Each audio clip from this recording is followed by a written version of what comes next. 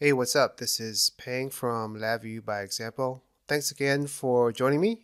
In this video, I'm going to show you how to do stuff over and over and over again in LabVIEW. And if you watch one of my last videos, again. But instead of a for loop, I'm going to go cover while loops in this video.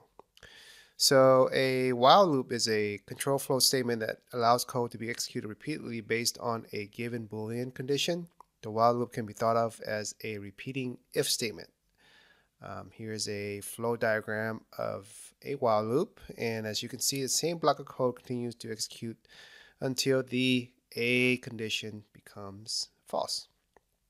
You usually use while loops when you don't know exactly how many times you're going to do a certain task or don't know how many things that you're going to be processing. So for example, if you're reading lines from a text file, you can use a while loop to read each line until you hit some special marker telling you when it's the end of the file. Okay, so before diving into the LabVIEW world, let's see how a text-based language does this.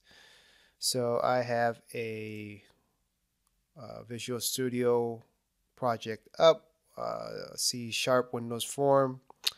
And in this example, I'm going to create a yellow blinking traffic light that you sometimes see if power goes out at an intersection. So I've already placed down 3 buttons, and to simulate lights, so the program will set the back color of these buttons. Well, actually just the yellow button. And then there's a stop button, and I'll go and use this checkbox in the second half of this demo. So the stop button is going to stop the while loop. So let's take a look at the code of this form. Okay, to make things simple, I'll work inside the constructor, which launches at the very beginning of the application. So I created a private method that will contain our while loop. So what I'm going to do is create a local variable that's going to keep a the state of the color of the yellow button. So let's do bool state equals false.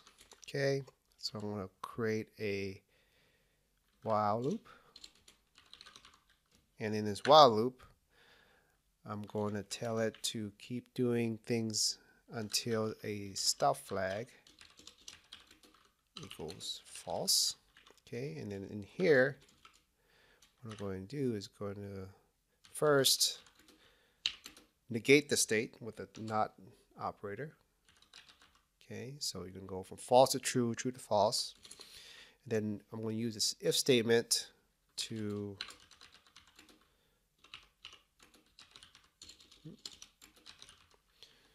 change the color of the button. So yellow dot back color equals, so an off color for me is this olive, else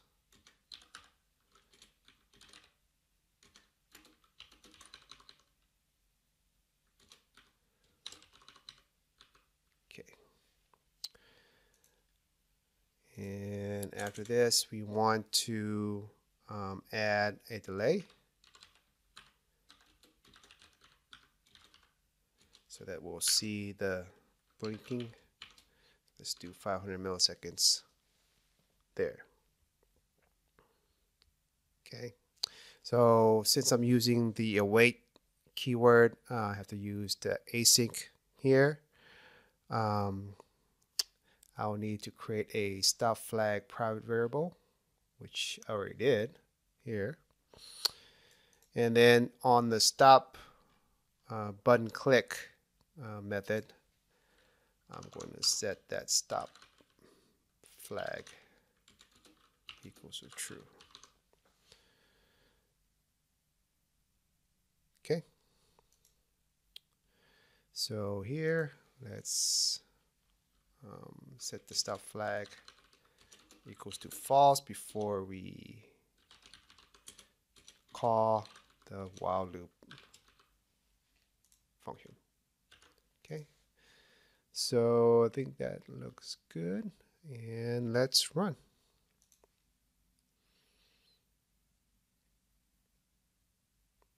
Okay, so if I hit stop, the blinking stops. We're good to go. Okay, so what if I change the code to check for a checkbox value instead of a stop flag? So let's try this out. So I already have a checkbox down here. So in the code, instead of checking for the stop flag, which is set to true by the button, let's check the checkbox. So checkbox.1.checked. If this is equal to true, well, that's right. If it's equal to false, then continue. So let's go. Okay, and if I hit that, it stops. Okay. All right. So what happens if this is initially true? So let's go to this guy and set the checked value equal to true and run. So as you see, no blinking light. All right, so why is this important? So that's the difference between a while loop and a do while loop. A do while loop will always run its code once, and then it will check for the true false condition. Okay, so here's an flow diagram of how that works. So the task that you're doing always runs at least once, and then the check is done, and then it comes back either true or false. So if I change my while loop in my code to be a do while, let's see what happens. So the way you do that in C# is you move this guy down here, and you make this into a do. Okay.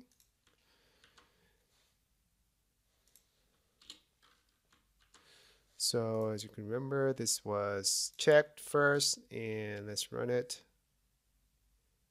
Okay, and as you can see, you have one transition from false to true for the yellow. Okay. All right, so you may be asking, why am I showing you a do while loop? Good question. Because, drum roll, you can only place down do while loops in LabVIEW. Interesting, huh?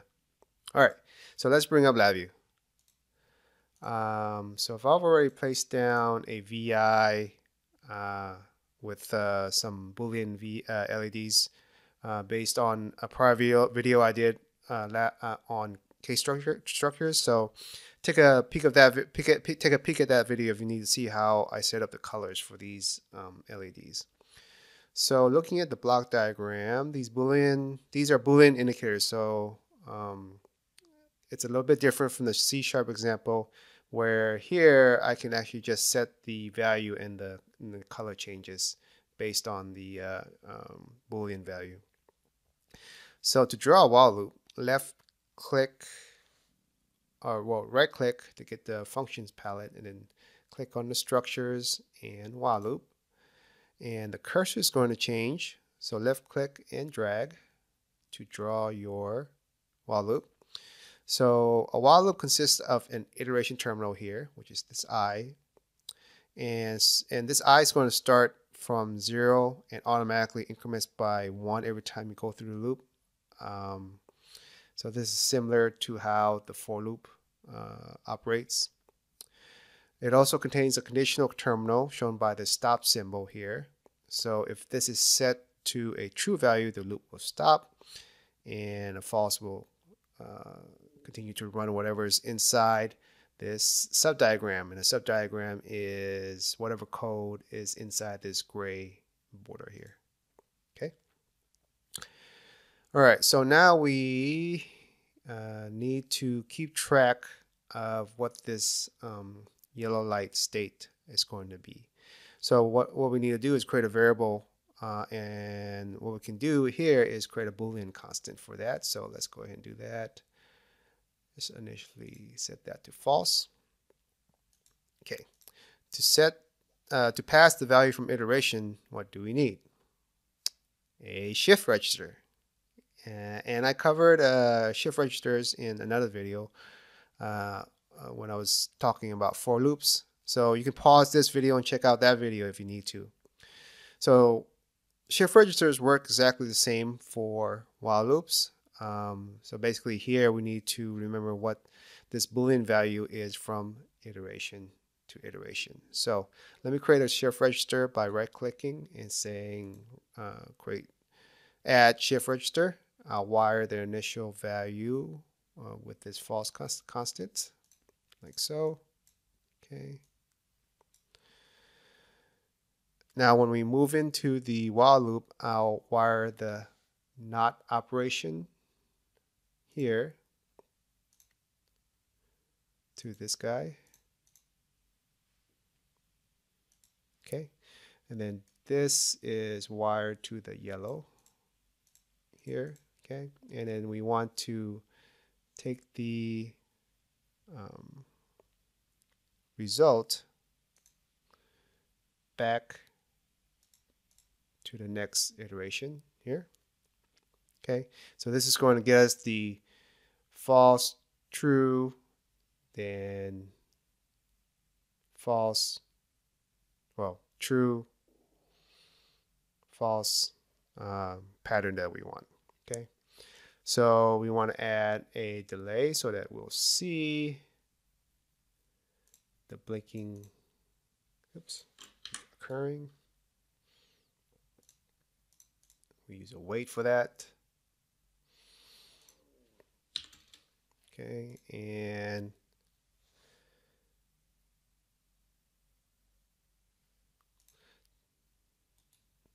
for our just to know what iteration that we're in, let's create a indicator to this I terminal here. So I can just right click it and create indicator so that I'll know what I is.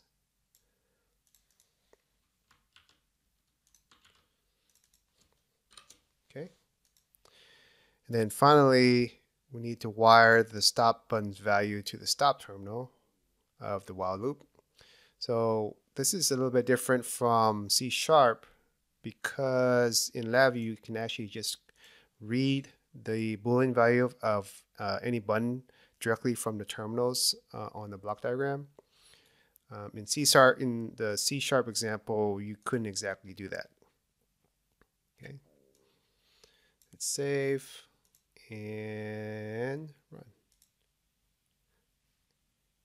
Okay, so as you can see, we have a blinking yellow light, and I is incrementing on every iteration through this while loop.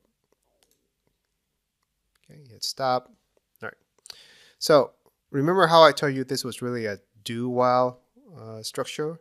So let's show that in action. So in LabVIEW, you can set the initial state of any of your buttons and indicators at design time and then run. So that means that I can set the stop button's value to true before hitting the run button. So I'm setting this to true first.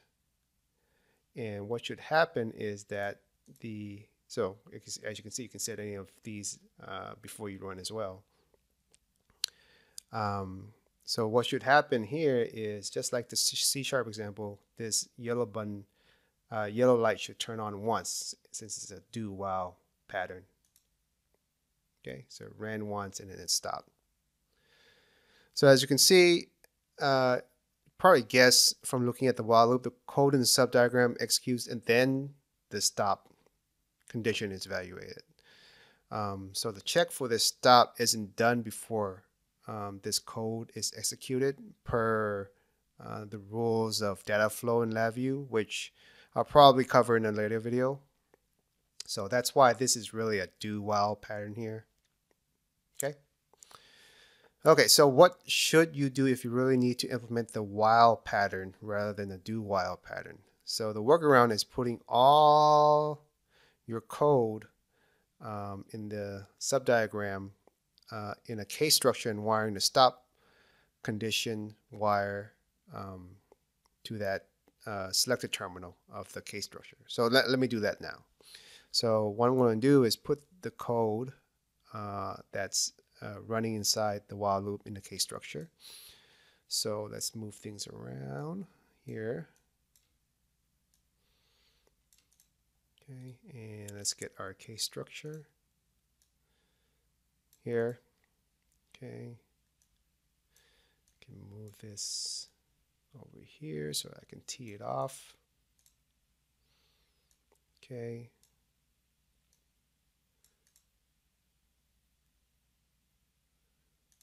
And like so. So if the stop is false, so let's make this the false case, which means that that the button wasn't pressed, then let's go ahead and set the light value. But if it's true, do nothing. So as you can remember with case structures, if you have a open tunnel, you have to wire it. So in the true case, let's just wire this across here. So it's just taking the value of that Boolean and passing it across. We don't really care what happens when it hits stop, but based on the rules, we have to wire it over. Okay. So now, if I reset that and set that to true, this light shouldn't come on. Okay, so it stops immediately, and it never ran this more than once. Okay, so if I keep this unpressed and I hit run, you can see it behaves like before. Okay. All right. Congratulations. You now know what while loops are in LabVIEW. So that's a pretty major step because while loops play a big role in creating LabVIEW graphical user interfaces, which probably is going to excite a lot of you. Don't worry, we'll get into creating cool UIs in later videos, but let's wrap this one up for now. All right. Please add your likes and comments below, or just go to labviewbyexample.com for more tips, tricks, and videos about LabVIEW. And remember, you too can be LabVIEW Awesome. Thanks for watching. Until next time.